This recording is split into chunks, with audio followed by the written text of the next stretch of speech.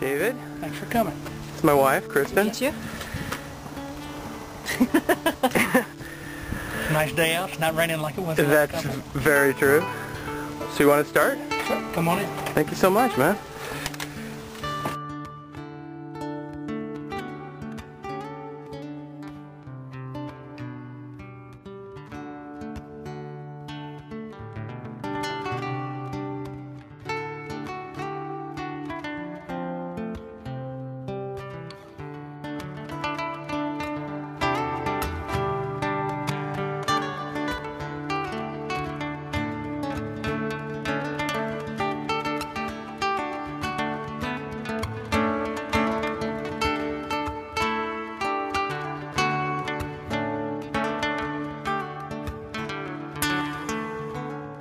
Now, when did you start working with Paracord? 2004. Okay. I was out of work, and I bought a book at Barnes & Noble.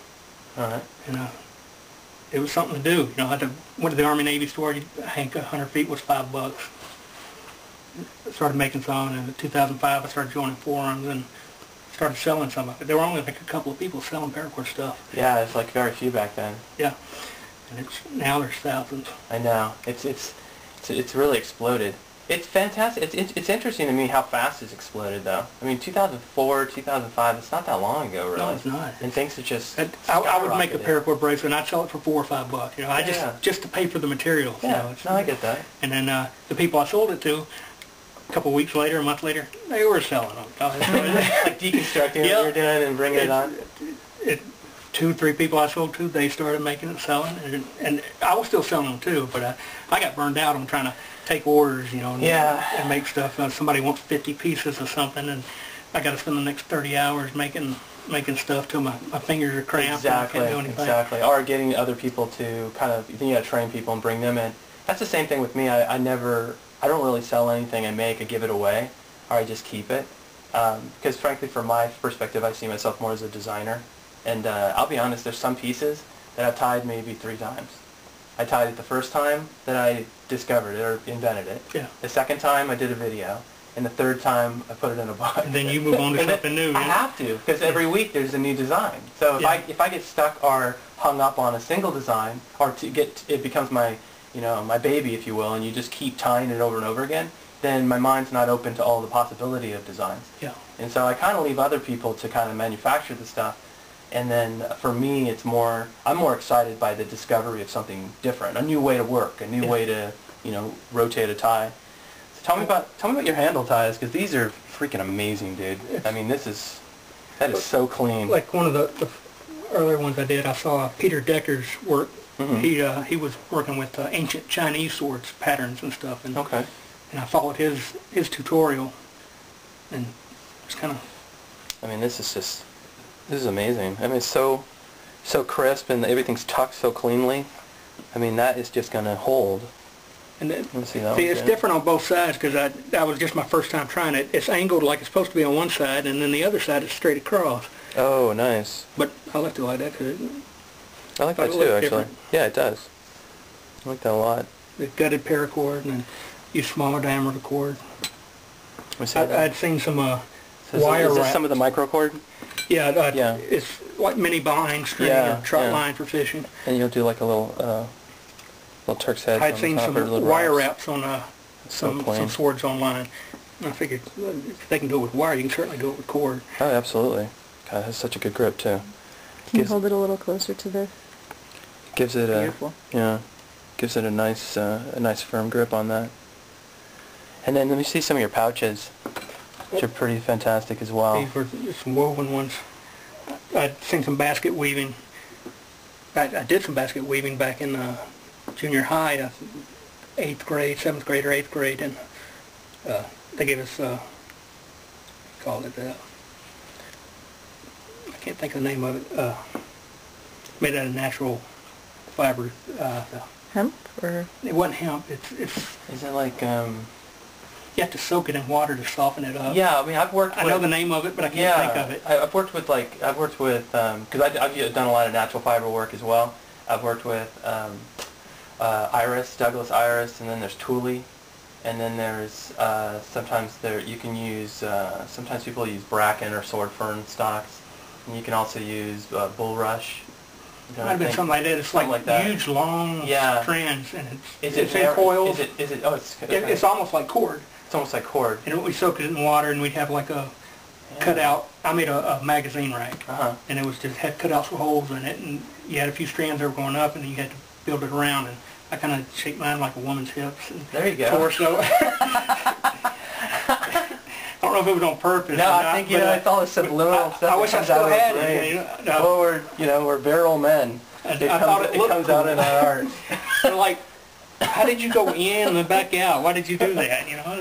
That's cool. And then how about the? I've been seeing a lot of your intricate, like your micro weaving. Ian Fegan has his shoelace book. Okay. And I found a copy for like $4 on Amazon, and I figured if you can do that with shoelaces on boots and tennis shoes, you could just throw it on. That was an already made bracelet I made years ago, and I just got that 0.9 millimeter cord and went back and. Because this has inspired a lot of great work. I'm seeing, since you started posting this, I've seen a lot of people. That's just one strand. This is fantastic. Yeah, expanding on this idea, which is such a cool way to accentuate, like, even, this is just a classic Solomon bar. Others come up and start doing tutorials, like the pouch after I made this. Others put up instructables for these and the can koozies with paracord. I hadn't seen them done before when I first did them. I'd seen like crocheted can koozies and stuff. I'd never seen anybody do one with paracord, so I gave it a try, and it worked out. And you see all those old bottles that had the knot work on them, at ships at sea, so they wouldn't get knocked around and broken. But I thought, if the glass broke, you could still use it for something, maybe turn it into a pouch. There you go. So I figured with the hitching and stuff, just imagine if the bottle's gone, turn it into a pouch with a cinch on the top. That makes complete sense. Yeah, because you did that. You did a lot of stuff, like them beer cozies and... Like for a multi-tool or a cell phone. They stretch out. Yeah. No, this is amazing. This really is. It's really clean. I like the base of that, too. Yeah, this is so good. And I got one that fits a soda can, or it stretches out to hold that lantern. This over here. Vertical hitching.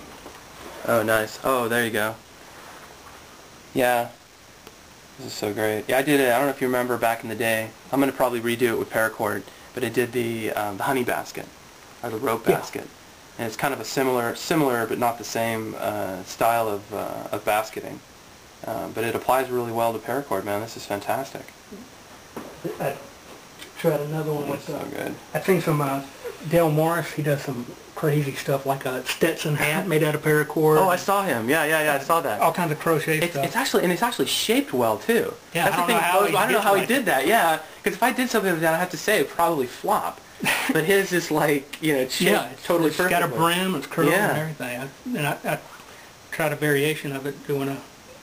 Somebody told me what I'm doing is not exactly crochet, but it's close. Yeah. But it's chain stitching. Yeah. If I wanted to untie it, I could just unravel it, like a sweater. Yeah, because it's all, wow, that's really nice. County Com, they sent me that. Oh, this is fantastic. One of these weird little Oh, lights. that's a nice one. Low and strobe. There you go. Weird stuff, It's probably got a military purpose. Yeah. Because they do government contracts, that's why they got a government number on the side. It's true. It looks more like a tent. Of course we got, you can do a beacon or a signaling. And but this a would D be like battery inside. Yeah, this would be a great illuminator for a closed, some kind of containment tent. Yeah. Something that had good shielding. You could really illuminate and look at maps and do other technical work. That's so cool. I'll have to look into getting some of this. And then I got to get you a flashlight torch, man. Those are cool. It's literally like a flashlight, and it's got this heat element on the top, and you just basically point it at like any kindling. Start a fire. It's awesome. As a flashlight collector, I think you'd appreciate it. You got to watch out for it, though. If that thing turns on in your house, you could burn it down. As a kid, I always had flashlights or lanterns, and I remember the batteries back then would always leak out, and you get acid burns when you go to take them out, where they corroded. Yeah. But wherever we lived, I always had a flashlight. I think it's cool. I mean, flashlights are awesome. And discovering stuff.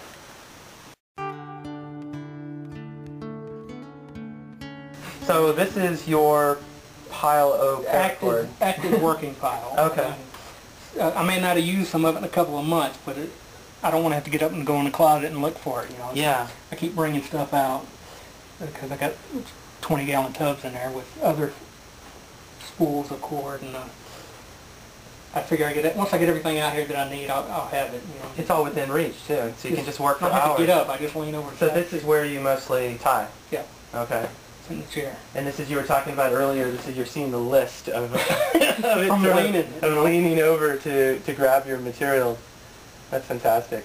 And so when you start to tie, are you usually thinking about it a few days in advance, or? Sometimes it might have been 5 minutes ago I saw it online and I want to try it, you know, and I'll start tying it. I might get halfway through with it and, oh, this ain't working. Take it apart and not touch it again for a day or two or a week. My hand bothers me sometimes because I'm diabetic and I have nerve problems. So same thing. Yeah. After 3 or 4, like sailor's cross knots. After 3 or 4 of them, I can't do anymore. My fingers lock up. I hear you. It's like Charlie horse, but in your hand, you know. So I do a few things, and then I might not tie for a couple of days or a week. The longest I've gone since I started my blog in 2005 is maybe 6 weeks. Oh wow! That's the longest gap. I mean, now I still try to post at least once a month. Yeah. Twice, but I remember posting 5 or 6 times a month. Yeah.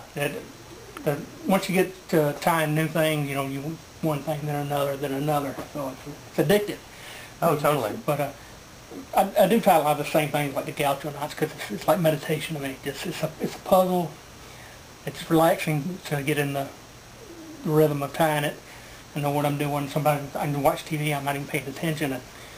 And how did I finish that? I can't remember the last hour. But oh man, that's so similar to the way I tie. It really is. I have the same situation where I find myself kind of not only losing track of time, but sometimes, and I'll say this honestly, it's gonna be wild. People aren't gonna want to hear this, but I tie so much because you see, I post almost every day. I'll post like a new tie every day. Yeah. That there are some ties that I go back to, and I don't know how I did it. I have to watch my own videos sometimes. Like, yeah, exactly. When was the last time I tried a 3-by? I don't remember. I had to go watch the video. Thank goodness we made them. Yeah, because I forget. Actually, I got knot books. You know, a lot of them show the same knot, but it's looking at different perspectives. Yeah. I'll have to go look at a knot book to remember. When I keep doing it in my hand, I'm doing something wrong. What is it? You grab a book. I think that's important for people to hear too, because there's this old school concept that if you are a skilled knot tyer, that you just kind of innately know all these knots. If you don't do it for a while, you forget. It's like the Boy Scouts, you had to know 5, 10, 15 different knots on command. We learned them and we did them, but if I go a month or two without tying something, I got too many different knots in my head. I can't remember them. Exactly. Some people have a photographic memory. I don't. I don't either. I have to go back and look. But I'm glad, I got the internet to look at and the knot books to use as reference, because if I didn't have them, I'd be... You'd be scratching your head at your house. You'd be pulling my hair out. Yeah. Exactly. My hair... When I started the blog, I wasn't all gray, Oh, of course. I mean, same for me. I mean, I'm going pepper right now. It'll be gray within a year or two. But yeah, no, I think it's important for people to know that, because fundamentally, my theory is that people like ourselves, people who not only have a respect and admiration for the past and the historical ties, but then are also trying to come up with new designs. And in order to come up with new designs, you can't be too attached to the past. At the same time, you have to understand it, you have to have respect for it, you have to have knowledge of it. But if you're stuck in it, I think it can block a lot of future thinking. You think you're supposed to do this way. You don't. Exactly. You're not supposed to do anything. Exactly. Start with a blank canvas. Exactly. A lot of people think they're going to make a paracord bracelet and then take it apart out in the field and stuff, but if it's been kinked up and it's dirty and worn, it's not the same cord it was when it was new. It could break, it's damaged, salt, sweat, dirt, broken down the fibers, and it's going to be kinked up when you take it apart. So just keeping a piece of loose cord bundled up in your pocket, Just available for use if you need it. I always find too, and this is something I really encourage people to know. Because I mean, the cord, of course, it has its limitations over time, because you do, like you say, sweat it up. But that's what's cool about the creation process. You can swap out over time. Yeah. So you say, well, I'm going to make another one, give it to a friend, or have it maybe just sometimes I'll hang it off my bag, that kind of thing. But I always find it interesting in people who, and I'm not against people to buy bracelets, because I find that super, positive for people who make money from selling bracelets and people who get enjoyment out of purchasing those bracelets. If they didn't know how to make it themselves, how are they going to know how to use it? Exactly. If you can't even make the bracelet, but you think you're going to be able to do all these fantastic things with the cord, and it's one of the breakdowns. And they got survival in their mind. Yeah. They go, I will survive. I think they know how to tie their shoes, maybe. Yeah. Do they know how to do anything else? Yeah. Or even tie the bracelet that they have. Yeah. Because if the idea is that you're going to carry it around with you, and let's say you hypothetically have all these skills with the cord, and you know how to use it for everything from snaring, you know how to use it to, for tourniqueting, or to, even a makeshift belt would be easy enough.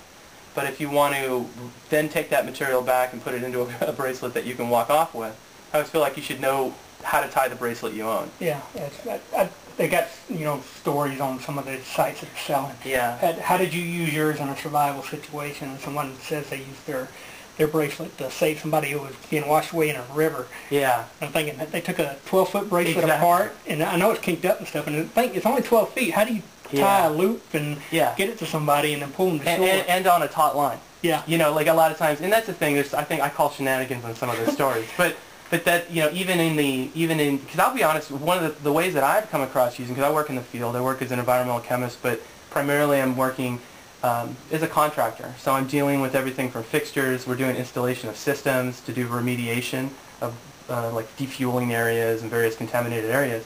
And so I'll have situations where I'll have a pump that needs a handle, and I've got extra cord. Yeah. And so I make myself a handle. Or I've got a piping that I need a bracket for, and I need it just to stay stable enough so I can run to the hardware store.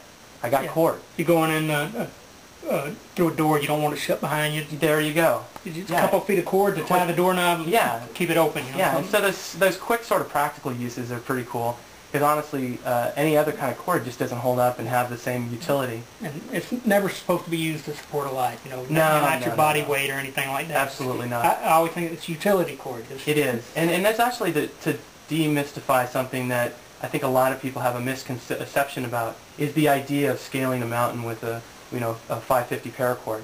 This is something that often people will say that you can use the cord for, and truth be told, the amount, this is a static load of a 550. So this is a static load. Any stretch, any strain beyond that 550. If you bounce. If you bounce, boom, snap, you're done. Yeah. And so even if you have 1,000 feet of cord and you're trying and you made rope out of it, you got 20 feet out of that 1,000 feet, because you need something that's 2 inches thick to support you. If you think you might need to do some scaling, bring some climbing rope. Yeah. That's the most important thing. People go, I'm going to go out there with some paracord, and I go, that's pretty risky. Yeah. But or even to suspend yourself off a tree or something like that. Now some of the paracord laces and stuff, they're pretty thick, and they got like 5, 6, 7, 8 strands. Oh, absolutely. Yeah. Jeff Wallace, widgeon whacker, he made duck call lanyards and stuff. He's saying you could tow a truck with this. Now I bet you could. I got a couple of his that he sent me, because you're talking 5 or 6 strands, and then you multiply that, you probably could do something like that. With a braid or even just a basic cording technique, like an Indian cording technique, or tri-braided cord, like what you'll see with, like I have a video that talks about how to make natural fiber rope. Yeah. And I used the Douglas iris that we talked about a little bit earlier. And Douglas iris on its own, when you dry this material and you soak it and you get some flexibility and melt, and can work with it, it'll snap fairly easily. But if you take this material and you tri-braid it, in a braiding, and then you take 3 of those tri-braided and bring those together and take some time and effort, you can make some pretty powerful and strong cord. Yeah. And you could do the same thing with paracord. You could, in fact, maybe we should show that. Just say, if you really want to increase the strength of this is how you would do it. Yeah. Little spool with the red. County Com took my idea where I'd made spools by taking old spools. Oh, nice, put them on there. I've had that idea for years, trying to figure out a way to carry paracord on it. This is slick. I tried wrapping it. It doesn't work. It doesn't come off. I figured if I could get some kind of way to put a spool on there, then I could wrap it, and you could just pull it right off. Yeah, I think I remember I've seen you show this. I made several different ones. How did you get that on there? So you had to crack it and then glue it back on? Yeah, I cut it. I cut it just enough to open it up so it fit on there. Oh, there you go. Now with those, you can just wrap it straight on. Yeah, this is a nice, it's a fantastic like with ones idea. like this, 2 pieces of PVC and like Wilson, you know, tennis racket. Yeah, yeah. That tape is awesome, man, for tennis rackets. You know, the cord comes zigzag like that. I figured out how to, I could do it with paracord. You know, I did a video showing how to do it. It's not easy, but you can still do it and it won't unravel. You know, yeah. The ones with the sides are much better. This is so great. Yeah, the one they made, grab it away.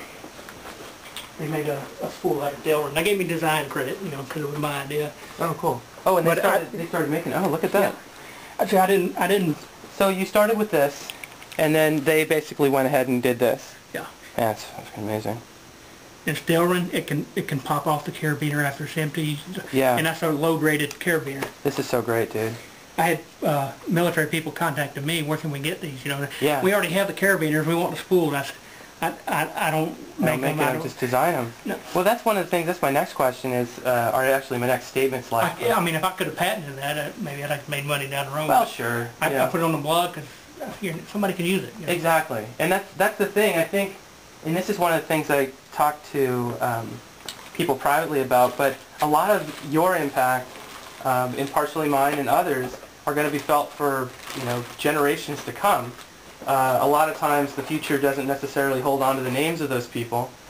We don't always remember where this stuff came from. Yeah. But to know that something that you designed, something that you thought up, is going to be held and worked with. Or built on. Yeah, exactly. Or utilized, or even maybe save someone's life. Because this is a more practical way of carrying cord.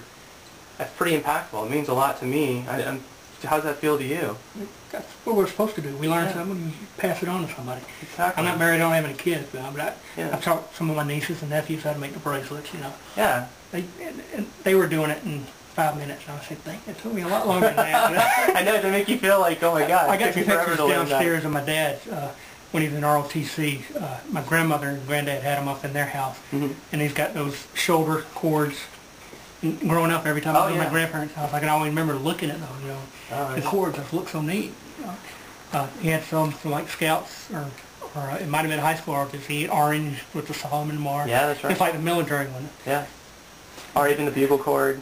Yeah. You know, they have those and such. And so for you, it's just a fascination with knots and kind of moving forward with the knowledge that you've gained and kind of branching forward into new designs and what have you. Do you have any idea or any kind of thoughts about where we might be, like, I don't know, 20 years from now? Do you think we'll still be tying as avidly? Somebody will, but if you look now, they're coming out with all these little gadgets, so you don't have to tie a knot. It's something like by Night Eyes. They got some deal. You wrap it around it and hook it. No knots necessary. And I think, no, I don't like that. I don't either. Knots are important. They are very important. It's something you learn how to do, and you're taking something away if you just wrap it around it. And what happens if that thing breaks and you got the cord? Now you don't know how to tie a knot. Yeah, exactly. Well, I always say that's like my joke about those who digitize all books are doomed to need information on how to fix an electrical problem when the power goes out. Yeah. They go, oh, it's cool. I got all my books on my And so the same thing with knots. It's like, it's cool. I got this plastic thing that snapped. And now you have no skill, you have no knowledge, you have no ability to address the challenge that you've been faced. That's the bad thing with everything online. Some of those things have already started to disappear, like Knotheads Worldwide. The old forum went down when the server crashed and the host went out, and a lot of those tutorials are gone.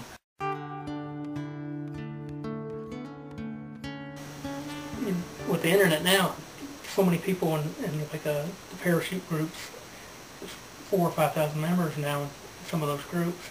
The largest one, and that much brain power coming together, they're going to come up with some new stuff. Just looking at what you're doing, and some of the like the dog leashes and stuff. Some of them are pretty cool. I haven't even tried some of them. They look too advanced for me. I mean, I don't think of myself as an expert at all. Myself included. If I can't memorize it, I think, well, I still have to go back. I'm in the middle somewhere, and it's If I had to do an exhibition, I don't know how many knots I could tie, in a row. I freeze up. I think I probably know 10 knots, I might know 50 knots. Yeah. I don't know how many different ones I've tied, but it's hard to keep it in mind. Well, because I think we're in that transition zone. I mean, really, it's this mindset that memorization and having this repository in our brains of all these knots, it makes us experts. And then there's the creative, you keep coming up with this new stuff, and so, boom, boom, boom. And that's, I think, more. that's the difference. Like, and I thought this, I get frightened too, because when I'm around people, especially people who are historical knot aficionados, they expect me to have this, boom, boom, boom of all the knots, and I tell them I'm more of an artist, and and so that's like telling me, can you paint a Picasso? Can you paint a Rembrandt? And the answer is no, I can't. I can paint something I can paint. I can paint something new for you. But, and so that's... Some of them are like way technical. It's like, oh, yeah. It's like I'm in grade school listening to some college professors going on. And terminology, I don't know what the words mean. Yeah.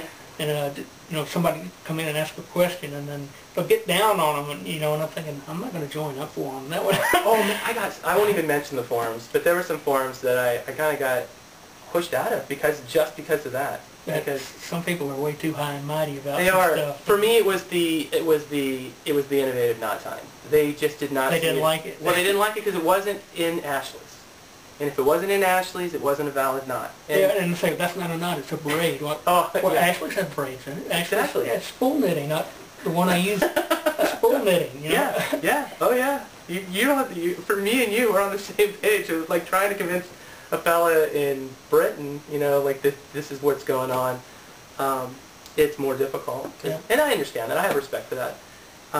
It's just a different way of approaching the craft. But yeah, it's been fantastic talking to you, man. I really enjoyed bringing us into our home and allowing us to see what you do and where you do it and how you do it. And I look forward to many more years of inspiration. It's been pretty fantastic. That's like a big step for me. I've had people, can I come to your house and you teach me? No. No, yeah, exactly. But I'll put a video up. Yeah, exactly. Do a photo tutorial or something. That's easier. And then, like we said earlier, so we can remember too. Yeah, that's there's so much you can still learn. Because you've never learned it all. There's always more.